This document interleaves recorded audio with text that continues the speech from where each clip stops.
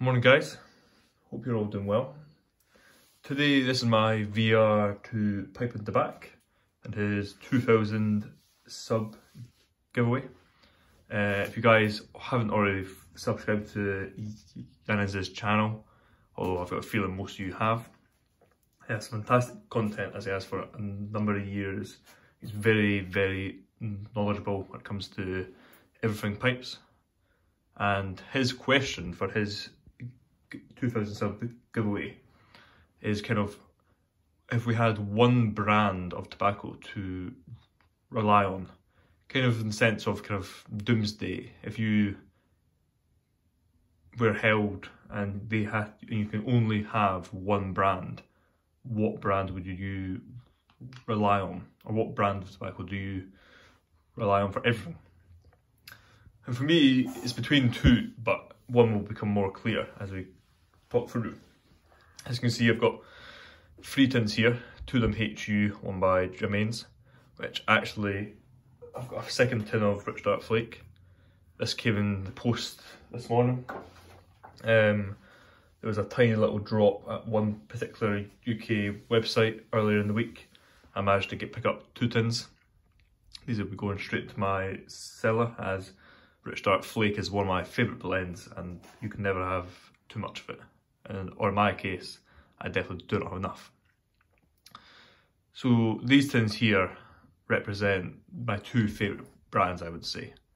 At least HU is a very new brand to me. The three blends that I've tried are Sunset, Haymaker and Tilbury. Sorry, not Tilbury, Tillerman. I don't have the tin next to me, I don't think.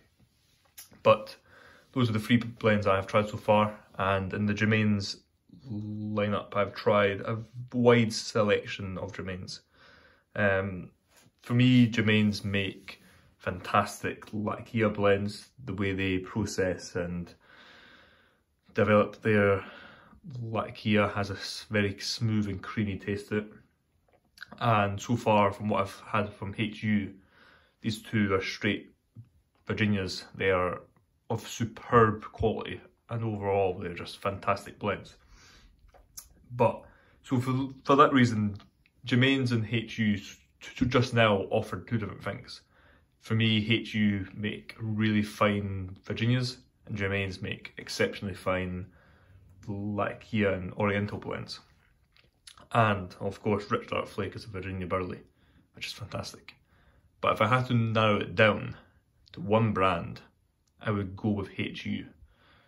And although I haven't tried any other blends from HU, being any lacquer blends or oriental, which I'm soon to try, I believe that if their blends are as good as the 3 I've tried, you're in for a treat. I think the quality of these blends are completely next to none. Like I say, these 2 are straight Virginias. I believe Sunset is American and African maybe.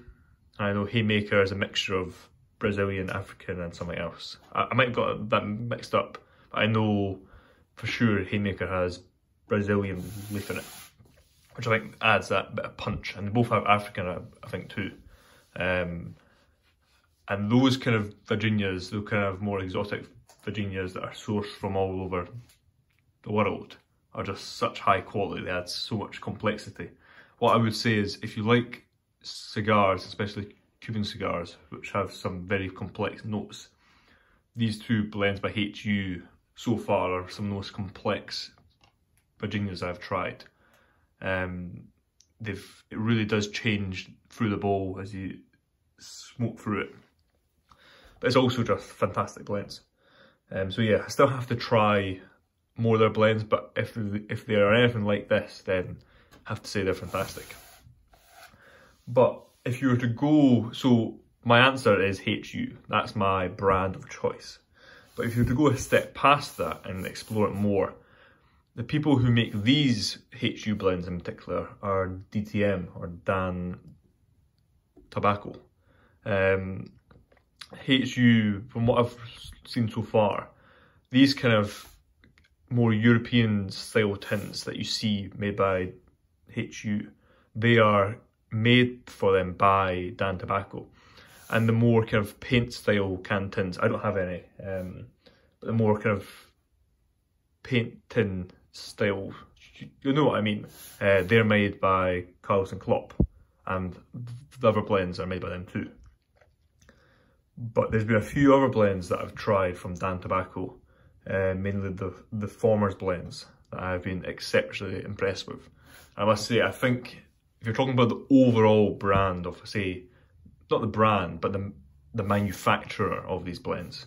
Of course, Germain's manufacturers their own blends, whereas brands like HU, they're all, the blend recipes are by one person, but they're manufactured for them by Dan Tobacco, as are the majority of blends out there. Certain brands, they're actually made, not by that brand, but by another manufacturer. So I would say, in the larger picture, if I had to choose a manufacturer, it would be Dan Tobacco, because everything I've tried from them so far has been fantastic, and again, of completely superb quality. If you can get your hands on as much Dan Tobacco as you can, try it out. Like I said, really fantastic. So yeah, that is my answer to Janez's VR. So Germain's is up there, always has been. For some of you that know, Germain's Rich Dark Flake was the second tobacco I'd ever tried, which is unfortunate because it's impossible to get. And I've always loved Germain's. The core Germain's blends I have are Rich Dark Flake, 1820 Flake, and Special Latakia Flake. They're like the core three, but I also enjoy King Charles and Oriental and original Latakia mixture, which is Oriental forward blend. But like I say, if I narrow it down to a single brand, HU all day long, and I really look forward to trying more of their blends. So with that being said, I hope you guys have a good rest of your weekend, Saturday morning here. Finishing up Pipe, and once I get that finished, hopefully go out for some lunch. So yeah, thank you all for watching. Cheers.